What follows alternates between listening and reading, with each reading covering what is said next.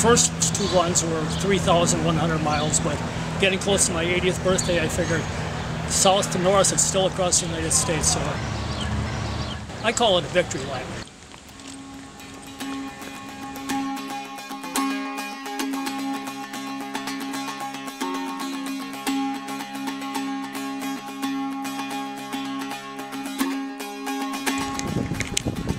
Well, I've been waiting for this day for a long time. You know, there's a lot of planning and work.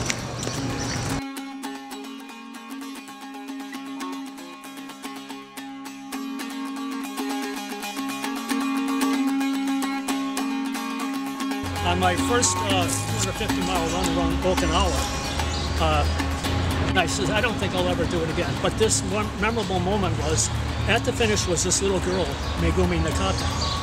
And she changed my mind. She gave me a big kiss and said, I love you.